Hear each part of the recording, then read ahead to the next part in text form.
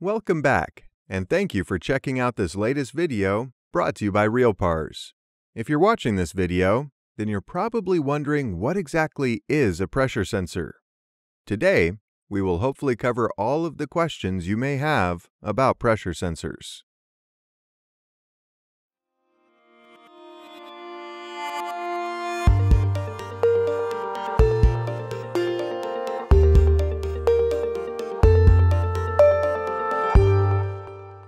Before we get started on today's video, if you love our videos, be sure to click the like button below. Then make sure to click subscribe and the little bell to receive notifications of new RealPars videos. This way, you never miss another one. To understand pressure sensors, first, you need to understand pressure. Pressure is an expression of force exerted on a surface per unit area. We commonly measure the pressure of liquids, air, and other gases, amongst other things. The standard unit for pressure is the Pascal. This is equivalent to 1 Newton per meter squared. A pressure sensor simply monitors this pressure and can display it in one of the several units known around the world.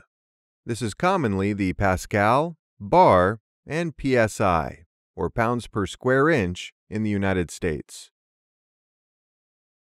The pressure of the air in your tire is a great example of pressure and how it's measured. As we air the tire up, the force it exerts on the tire increases, causing the tire to inflate. This is monitored with a pressure sensor inside the tire on newer vehicles. So how does a pressure sensor work? In a nutshell, it converts the pressure to a small electrical signal that is transmitted and displayed. These are also commonly called pressure transmitters because of this. Two common signals that are used is a 4 to 20 milliamp signal and a 0 to 5 volt signal. Most pressure sensors work off of the piezoelectric effect. This is when a material creates an electric charge in response to stress. The stress is usually pressure, but can be twisting, bending, or vibrations. The pressure sensor detects the pressure and can determine the amount of pressure by measuring the electric charge. Pressure sensors need to be calibrated, so it knows what voltage or milliamp signal corresponds to what pressure. This is a basic zero and span calibration, or minimum and maximum, which is a common job for maintenance personnel.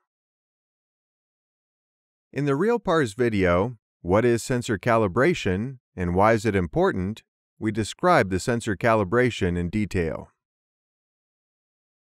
What are some of the common types of pressure that you can measure with a pressure sensor?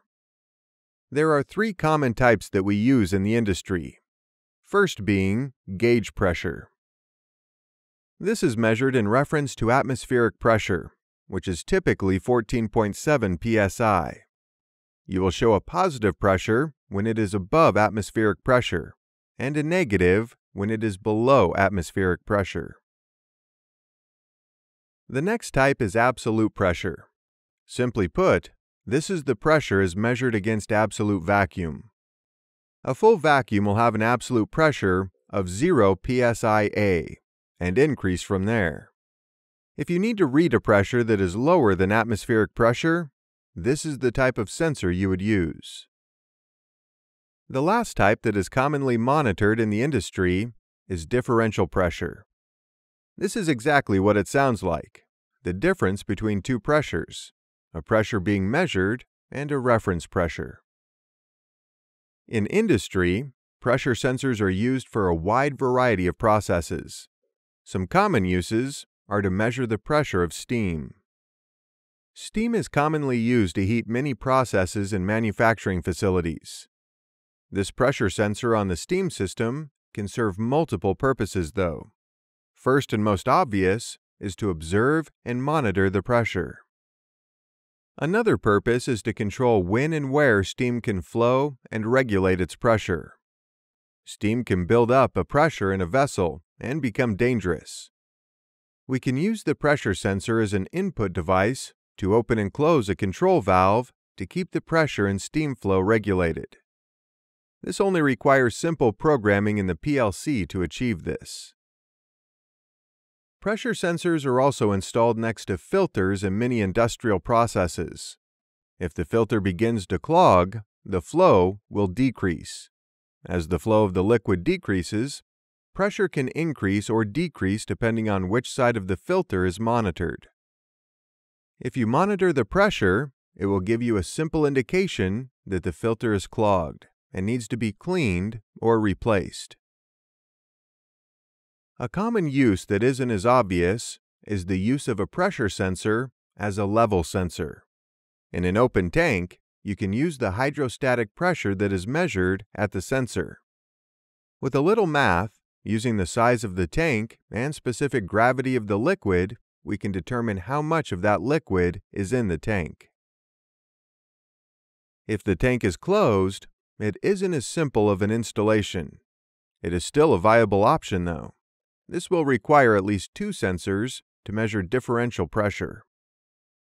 The high pressure sensor would be located at the bottom of the tank, measuring the liquid pressure, and the low pressure sensor near the top, measuring the air pressure inside. A calculation can then be performed to figure out how much liquid is in the tank. Let's take a look back at what we have learned. Pressure is an expression of force exerted on a surface per unit area. The standard units are the Pascal, bar, and PSI, or pounds per square inch. Pressure sensors convert the pressure into an electrical signal that can be transmitted and displayed. This is why many sensors are referred to as transmitters. These sensors commonly measure gauge pressure, absolute pressure, and differential pressure. Gauge pressure is measured against the atmospheric pressure. Absolute is measured against a vacuum. And the differential pressure is the difference between 2 pressures. Pressure sensors are commonly used to monitor pressures in different processes. A common thing to monitor is steam pressure. That pressure sensor can be used to control a valve to keep steam pressure at a constant level. Another common but lesser-known use is to monitor the level of a liquid in a tank.